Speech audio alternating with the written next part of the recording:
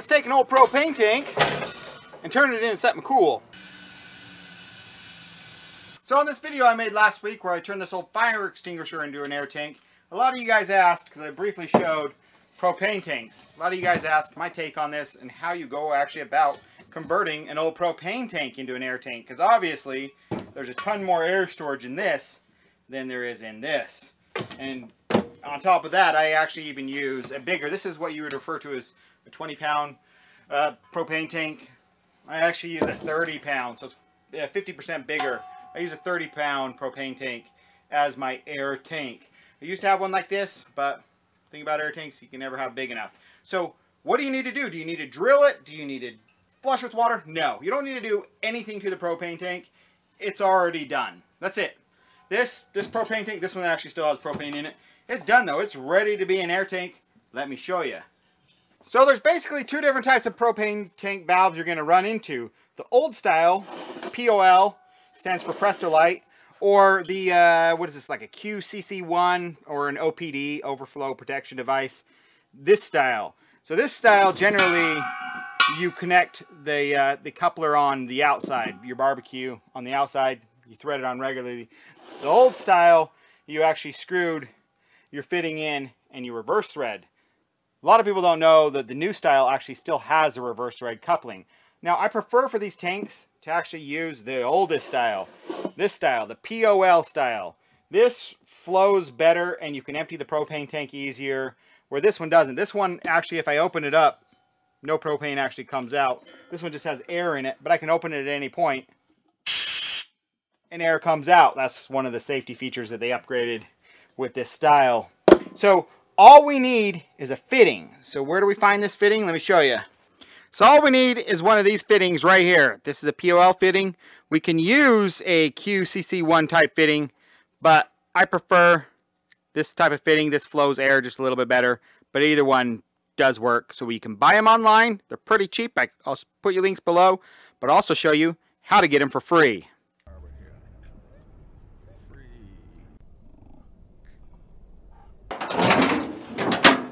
Now that we've got the free barbecue home, there's really only one thing we need off of it.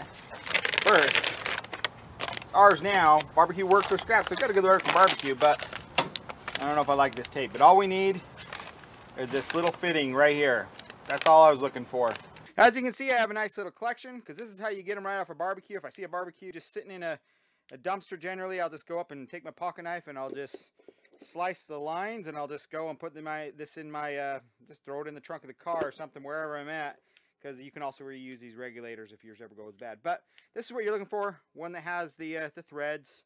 And this right down here is just quarter end PT, the exact same thread is on air fittings. So we just take an 11/16 socket, just put it on here, and this whole piece will just come out, and we'll be left with this. That's it, two pieces, just like this. Now, the only modification we need to make to this is the hole in the center of most of these is very small. You can see on this side it's pretty large, but they put a smaller orifice in here just to help limit the flow, because not that much propane needs to come out. So all you're going to do is take a drill bit and just drill through. And this is brass, so this is super soft. It drills like butter, and just drill it out. This one I drilled out max. And then all we got to do is grab a female fitting. This is the exact same thing on airline, and we can just screw it on, and now we have an adapter for a propane tank. Either style, the new OPD style or the old POL style. This will work on either one, and then you can just plug your airline directly into that. So all the safety people out there are wondering how much these tanks are rated for.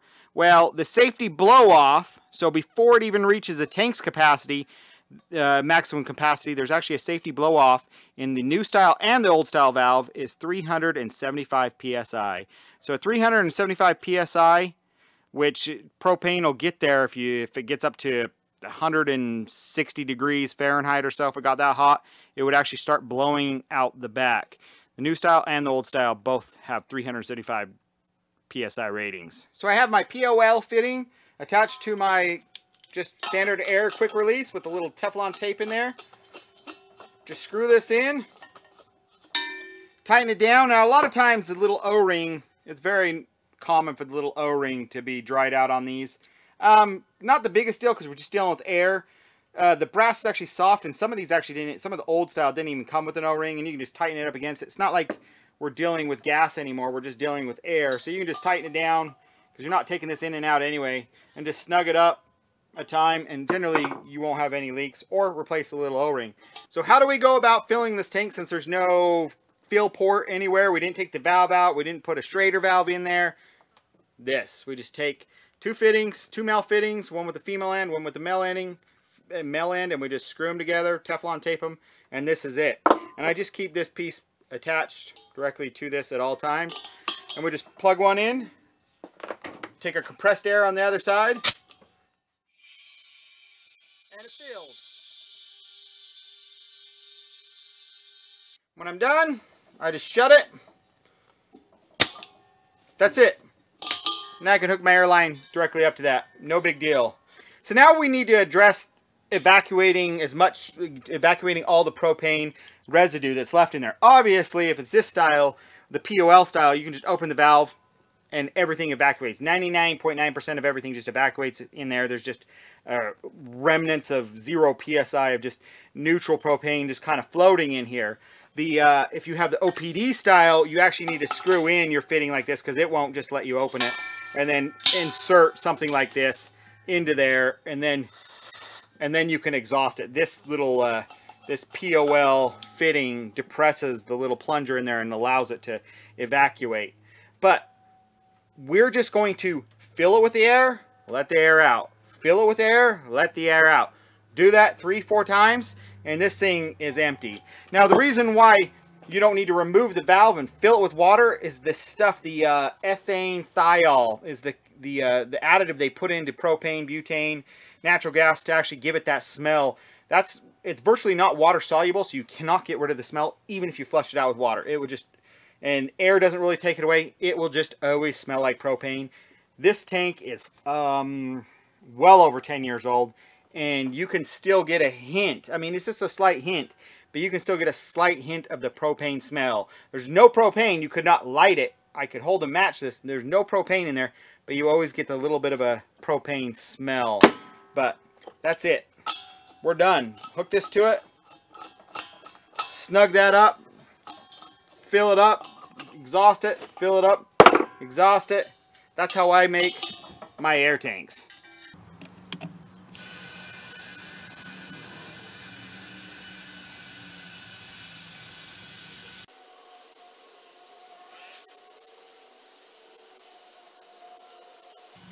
.32 psi, and we still got air left. Had my helper empty it, so let's see if we can fill it up again with the same. I haven't refilled this white tank at all. Yeah, we're actually 34, so we went over. So did it again. And let's see if we can do it one last time. Equalized at about 25, so 25 psi. Now, if you're concerned about moisture and water and stuff like that, there's a couple things you can do to combat that. One is put your air compressor. You should fill this up. Should just have a filter dryer. The other thing is, if you ever think that the water's in it, you can actually just turn it upside down and open the valve, and any water that is accumulated will blow out, instead of having actually a valve on the bottom of your compressor like your compressor. But you guys asked to see it after seeing the video on this one. I did paint it blue, so you can't mistake it for fire extinguisher. It says air tank. I took all the fire instructions off of it, so you would have no idea how to use it. But if you did need a fire extinguisher, thanks for watching, guys. Hopefully you enjoy that. Have a good one. Bye. Get it. Get it.